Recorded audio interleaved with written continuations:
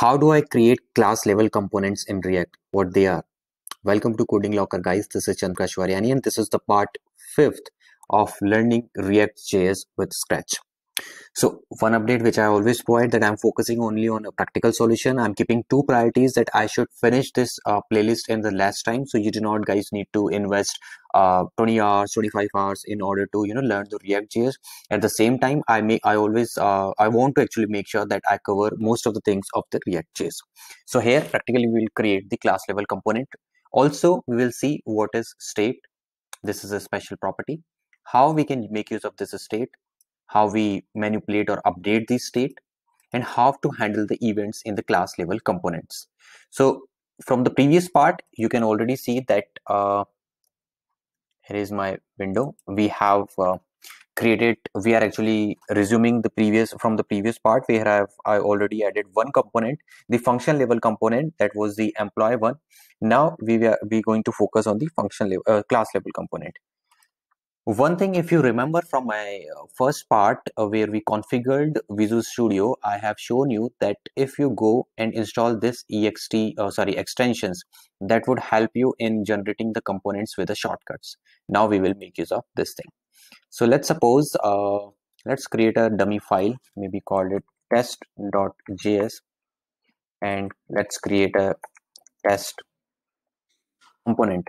So you have to type RCC and press enter. You can see that our test level class level component named test is automatically created. So now we can make use of this, and what we will want to do, we want to make this app component, which is a type of function one right now, which was created by default when we created React application. We will try to make convert this in a class level. So at first, copy the entire line and replace export default class and name it test, or replace it with app. Second, it says we need to import the component. Yes, that is the second thing. You always make sure that you have the component as well. Next, second difference is this: there is a one method called render, and after that it returns something.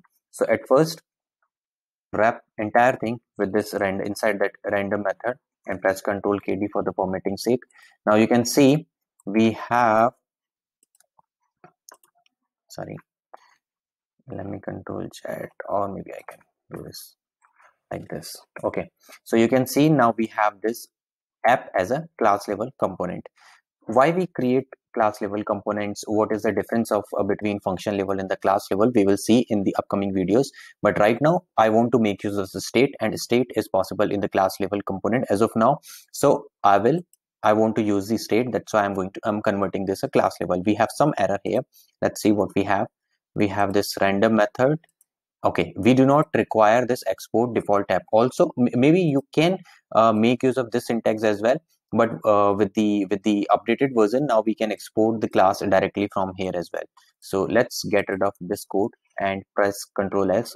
So let it compile, and we do not maybe require the test.js file now.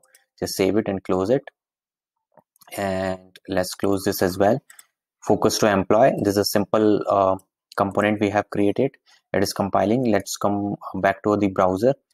We have still any error because it is compiling. Now we should see, yeah, we have everything working fine with the class level. So we have seen how to create the class level component. Next, I want to make use of the state. So state is a special sort of property, and to make use of state, just before the render method, you can create a state. This is an object which can have multiple objects. So let's suppose I want to create a employee object, which is a type of an array, and this array again has some objects. One is the name ABC, and the next parameter is age. Maybe not the age, we are going for the experience. So let's say we have 3 years of experience or 2 years. Then next we have XYZ. This has 3 years of experience. So we have created a state. Now how I can make use of this state? Let's try to make use of this state here. Although this won't be a best practice, we will modify this, but as of now, just to understand how we use like this dot state dot.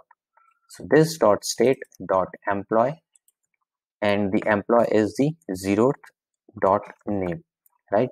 Now next we want to display the age as well. So we will write this. And there is another employee called XYZ and the 1. So what I have done, instead of the hard-coded value, now we are passing this value from the state one. Let it compile, and after that we will see in the browser 2 elements of our employee. So let's wait for some time. I think it is still compiling. Okay, it's done. We should see output now at any moment. There is no error, but I cannot see the output. Just wait for a few more seconds.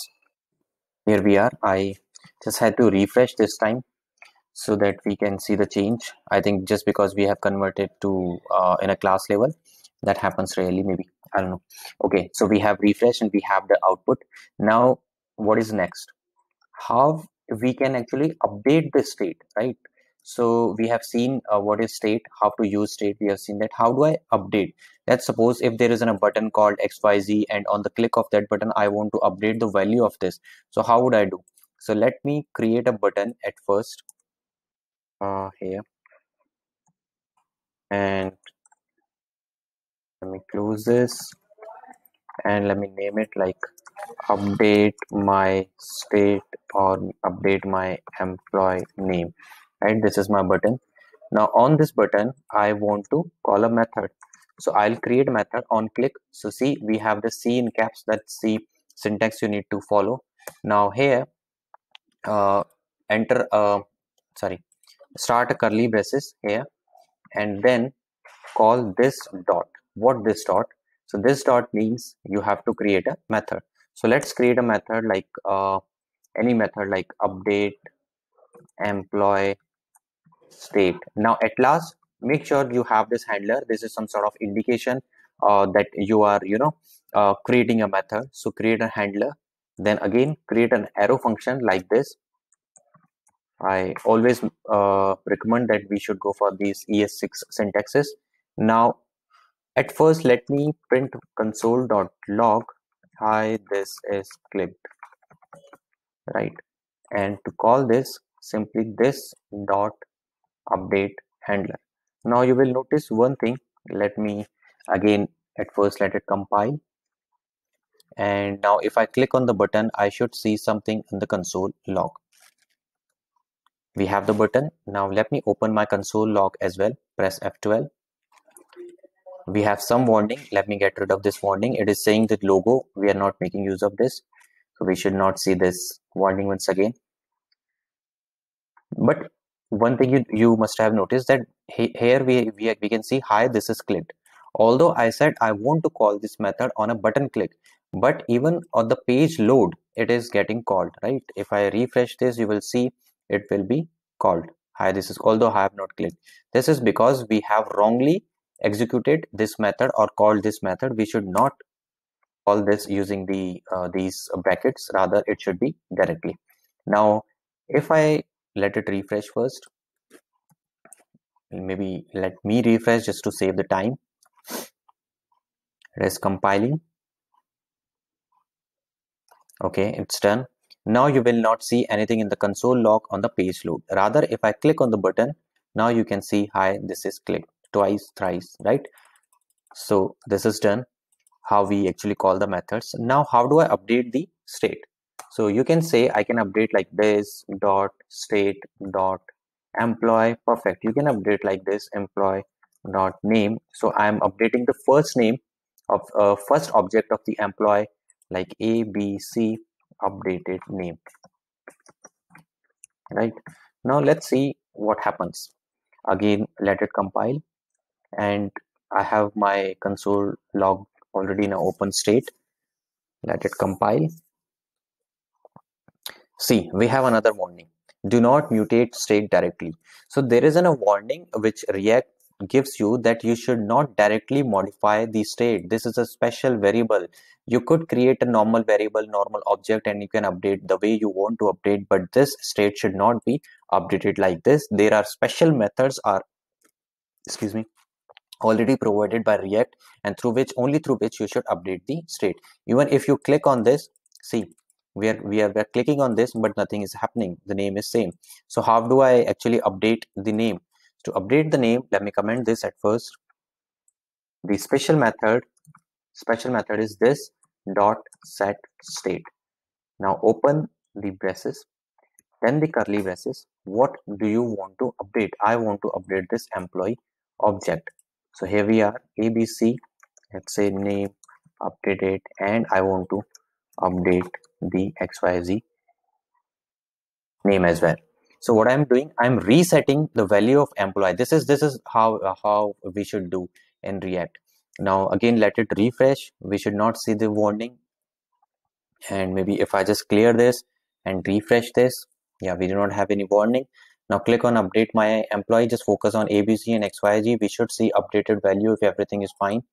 Yes, here we are, right? So this is how you can update the state.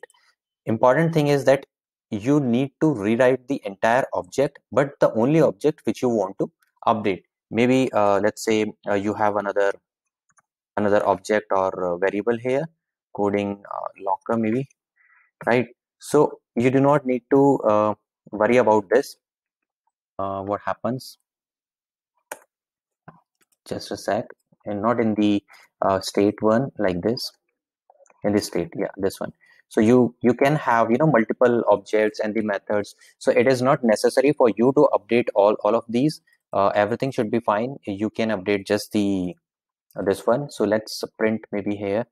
Let's print here maybe this dot state dot author. So this dot state, and then we are using this author. On a click of update, we are just updating the this employee. So we want to make sure this author value does not get lost, right, when we are updating that thing. So let it compile. It's done. Now see, we have the coding locker, the author name here. Now if I click on this update, it should update, but at the same time I do not want to lose the value of this as well. So click here. See, this is not impacted, right? So this is how we create the class level component in React, how we make use of the state, and how we actually update these states. And this is the method calling and the handling of event in the function levels. This is, again, as I mentioned, this is not the right way, right? We will try to format the code in upcoming videos. For this video, that's all I have. You guys have any query, any doubt, any problem, you can always text me, you can always comment me, Instagram, Facebook, LinkedIn, anywhere, whichever you feels like comfortable to you. You can ping me. I'll be happy to answer you. Thank you for being at Coding Locker. See you in the next video. Have a nice day.